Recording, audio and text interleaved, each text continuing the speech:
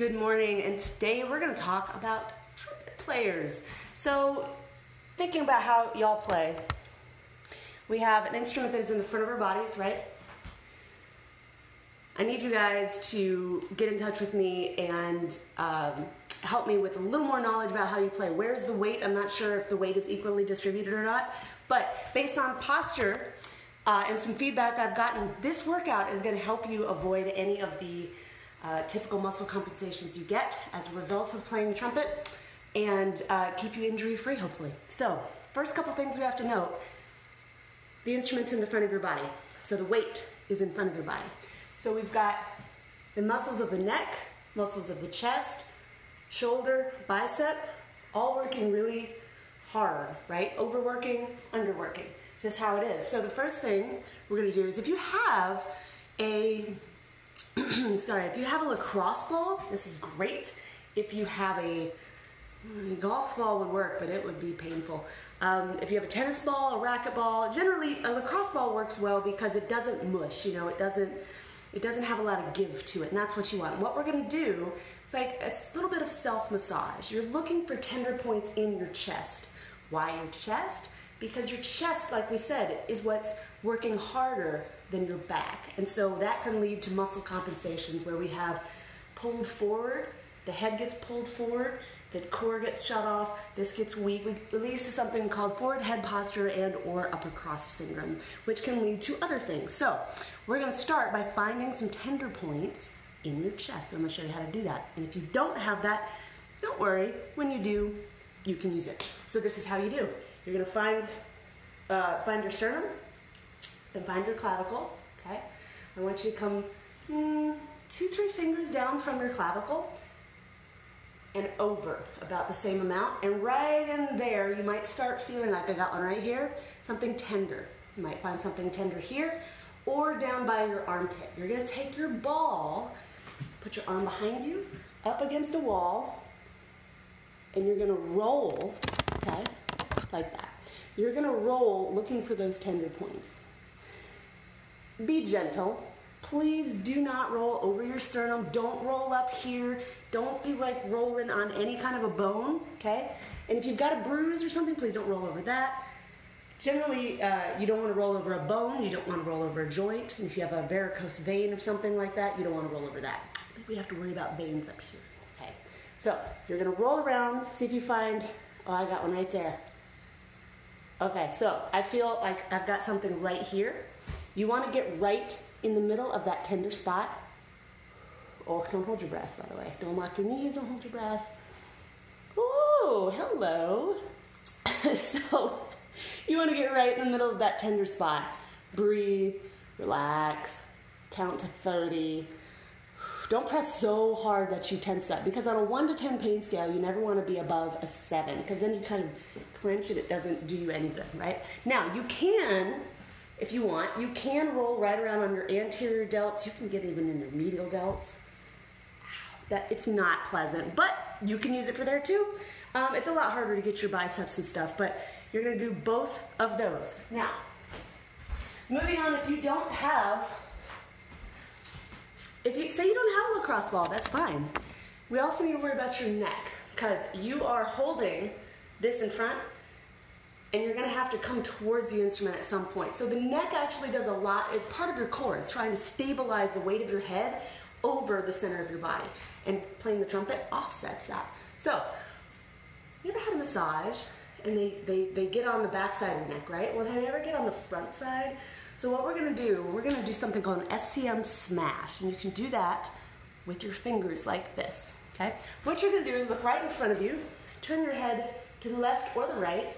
You see this muscle that goes from right at the part of your clavicle all the way up to it inserts underneath your ear on your skull. It turns your head from side to side. You look in the mirror, you can find that spot. You're just gonna pinch in between your fingers. Right? Touch, pinch. You're looking for tender points. If you don't have one, that's fine. Move to the next. Ooh. Be gentle. Don't go smashing in your neck. Remember, we got veins and arteries and stuff? Okay. So, not to freak you out, but if you find this muscle here, you want to make sure you are only on that muscle. That's why I said turn your head and look at a mirror. You'll be able to see it better, right? Yeah, just touch right through there. Woo. Now, I got a spot right there. Be gentle. You might find it's difficult to do because it wants to roll. Right there. Oh, I'm getting a little bit of referred pain up in my nose. This is a muscle that can cause headaches big time, especially if you're not aware that it can be over tight. Horn players deal with this a lot too. Heck, we all do. Flute players big time. Ooh, especially anybody who turns their head to the left or the right, one way or another. You want to hold and press. Now, like I said, if you have if you find that tender point, you want it to be less than 7 on a 1 to 10 pain scale, okay? So, you're gonna hold that until the pain goes down from wherever it is, hopefully down to a 1 or less until it goes away, but be gentle, okay? So now that we've released those, we're gonna stretch those real quick. The first thing we're gonna do, we're just gonna stretch your chest, and then we're gonna strengthen your neck, the muscles on the inside on the back that help stabilize, okay? So, we're gonna stretch your chest, you need a doorway. All you need to do, put your arm at 90 degrees in the doorway so you get some stabilization, right? I want you to squeeze your shoulder blade back and down, okay? Looks like this. You're gonna squeeze, see where my finger is? Squeeze this way. So bringing that shoulder blade back and downward. You're gonna hold your shoulder right there, squeeze, and then twist, okay? Squeeze, twist, hold. You should feel a really nice stretch right through here. If you don't feel much of anything, come up a little higher. Maybe not way up here, but come up a little bit higher. Squeeze, twist, hold. Now, if you get any kind of tingling or anything, back off a little bit. So you don't want to come out this way and get so much that you feel lots of tingling. You might get some blood flow feeling. Whew, I do, that feels nice. So squeeze, twist, hold, 30 seconds is what you want to do, okay? 30 seconds either here for pec minor, which is down by your armpit, or pec major, which is here, okay? Hold, squeeze, twist, count to 30, relax.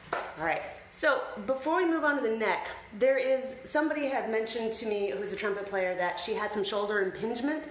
I'd love to hear from you guys if any of you trumpet players do have shoulder impingement problems. We're gonna address that in a later video where we're actually using more equipment, but it just occurred to me that, I need to get some feedback from you guys whether she didn't know if that was a systemic thing or was just up to her, and I would love to know if so. And if so, we're going to do a video where we address that when we get some equipment.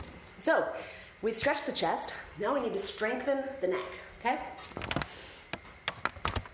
Oh, we have one more to do. I'm sorry. We got to stretch your biceps. Why? Because they hold your shoulder and your bicep. These two muscles right here. Anterior delts, your shoulder, they lift your arms this way. Your bicep curls this way. The two of them do exactly that for you to play trumpet, right? Here's how you do that. If you're still in the doorway, and you can do this on a wall, so say you did here, next thing, out like this. Oh my gosh, that feels good. Okay. Thumb up against the wall. I get a lot of people asking, you mean like this or this? Nope. Thumb side to the wall. Literally, do the Egyptian, go straight out, twist away. Here we go. So, right up against the wall, straight arm, twist away. And it's a little different than what you might have seen where, when you're in the doorway just going forward. This is not a passive thing. The twisting is what creates that tension. And you might feel some tension right here, some tightness. That's how you know you're stretching, that you're in the right spot. Now, if either of these stretches or any of these things, you don't find anything, or if a muscle doesn't feel tight, don't stretch it. Don't ever stretch something just because someone says you need to. If it's not tight, don't stretch it, okay? 30 seconds again, both sides. All right, now we're gonna deal with your core. So, I'm gonna bring you down here. Just a couple exercises for that. So, chin tucks. Not sure if you guys have seen these before. See me better. Chin tucks. All right, so you have muscles in your neck, obviously, right? Okay, but the muscles that go along the inside of your neck, this is called your longus colli. It goes, if you think about your the muscles in your, the bones in your spine on your neck. These are the muscles that lay flat on the back. They stabilize your neck when you're going backwards. So chin tucks, look like this. Tuck, back, off. That should feel really nice right here, okay? Tuck, hold. Oh, that's wonderful. You get a really nice feeling in the back of your neck, back here, nice stretch, hold. Do not mash your head into the floor, okay? Tuck, hold. Maybe 5 to 10, really easy, 2-3 second holds. Okay, and then from there we're going to do a tuck lift, and that will strengthen that muscle. So we get this, you're going to get the right angle here.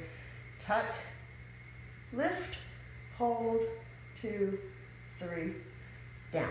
Now, the reason we're doing a tuck, hold, lift, because if you just lift, you're going to do this. You don't need any more of that, okay? So, like this, tuck, lift, 2, 3, and then back down. Now, if you can go longer, like 5 seconds, great. If you're really weak, you've been in car accidents, you've been playing a long time, don't be discouraged if, don't be discouraged if you can't do this for very long. So again, here we go. We're gonna do a couple of them. So we're gonna tuck, lift, 2, 3, 4, back down. You don't have to go far. Tuck, lift, keep holding and back down. Make sure you don't hold your breath. Okay, then we have a core exercise for the ankles. All right, this is called toes to ceiling because I can't think of another name for it. And this is going to get down here, okay? So what we're going to do, excuse me, what we're going to do is you're going to lay flat on your back. You're going to bring your toes straight to the ceiling. This is not like a reverse crunch where you go back and forth. This is literally toes straight up. And you're just going to do that. If you can't lift your butt off the ground at all, doesn't matter. You might not even see anything. You feel you're doing something, but you're not moving. You're still getting the intended effect. We're trying to strengthen the transverse abdominis and the rectus abdominis and all these muscles down here, way low, right below your belly button. We're trying to strengthen these. And you don't have to have a whole lot of movement for this to be effective. Okay? So this is how this works. You're going to lay flat, toes straight up in the air. Okay, first thing to remember, belly button pulls straight to the floor, up. I want you to find a spot on the ceiling, point your toes at it, try to touch it, try to touch it, try to touch it. Notice I'm not doing this, okay? You're going straight up. You're trying to get as little momentum as possible. Okay? I want you to do that for a minute if you can. If you can't, do as long as you can. Or if you don't have a timer, you can just count. Okay? That's fine, and you can do 10 to 15. And we have a cameo from Levi. Hey, bud. All right, we have only a couple more exercises left, and that's to strengthen your upper back. For obvious reasons, because we just talked about how the front of your body gets overused, right? The back of your body you might get a big old knot back here. Hey, look. You get a cameo from the Piggy Man. So you might get a knot back here, but it's more because this is too tight. So what we're gonna do is we're gonna strengthen that area. So here we go, we have a couple options.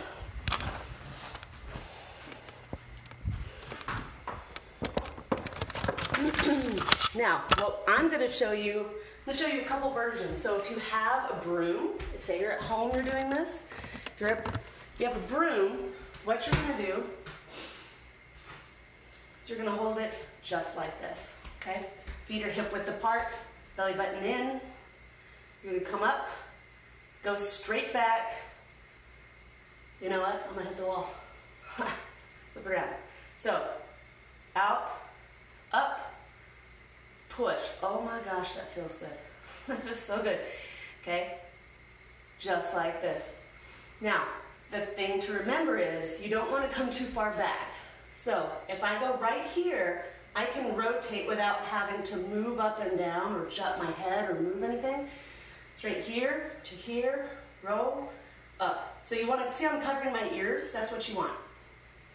Here to here. So if you can do it against a wall, it's even better because the wall is going to prevent you from going too far back. what I see a lot of is this. And oh, hey, won't work. Or people don't want to keep your arms up, or they go too far back. And if you go too far back, it's going to smack you in the face, right? No good. So I want you to do 10 to 15 of these if you can do it. Squeeze up. This is what it looks like from the back. Here, here, here. Oh my gosh. All of those muscles feel so good. Now, if you're in a spot, you don't have broom, never fear, I gotcha. So what you're going to do, we have two different versions we can do. We have a wall angel and a scarecrow, and they look like this. Scarecrow is just, my kitten just attacked the other one. So the scarecrow looks just like this. Because if I stood up, I'd look like a scarecrow, right? Now you're not shrugging. What you are doing, roll those shoulders back for me. Roll back and squeeze, and then come up. It's like you're bringing your elbows straight to the ceiling. Well, I'm bent this way, so straight to the ceiling, okay? It looks just like what we were doing, right? Here to here to here. That would be the next step. If the broom is too easy, do it prone. Prone meaning you are bending forward from the hips. You're not rounding, but forward from the hips. Here, here, here with the broom. But we're doing this assuming you don't have a broom, so it looks just like this. Here to here, and back down. Here to here, back down. You should feel this all along here, okay? I want you to squeeze those shoulder blades together. What I see a lot of is this. Looks like that. We're going straight out. This is not a scarecrow, is it? Check yourself in the mirror. Straight out. Scarecrow. Okay.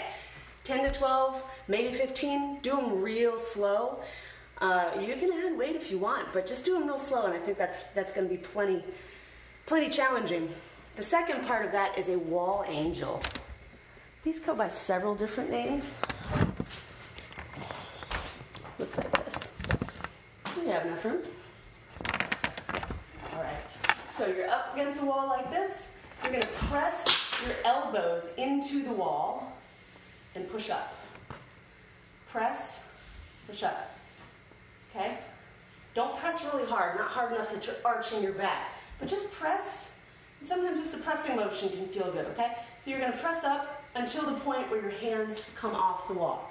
Now, if all of these are just too much, and say you're coming out of an injury, or you do have some impingement problems and things just don't feel good, and you don't have any equipment, no worries. We can still do one more exercise, and that's called a cobra.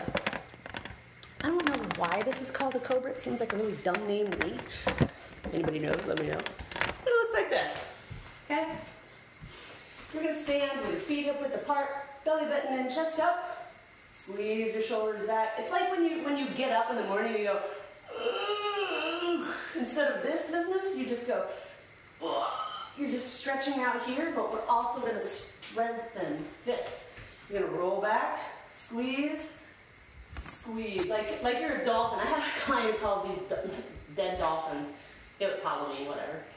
So you're going to roll back like you're trying to touch the backs of your hands together. We go just like this, squeeze and come back forward. Now, if you're doing this right, you're not going to arch your back, okay? Squeeze your butt, squeeze your belly button, come in, squeeze, relax. We got a whiny cat here.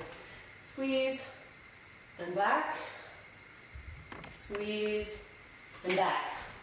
That's it for the trumpet workout. Like I mentioned, I would really love some more feedback from you guys when it comes to trumpet. I have a survey out where I'm asking about your different, your experiences with playing your instrument. Have you ever had an injury? What was that injury? Did you see anybody for it? Have you ever been told not to play?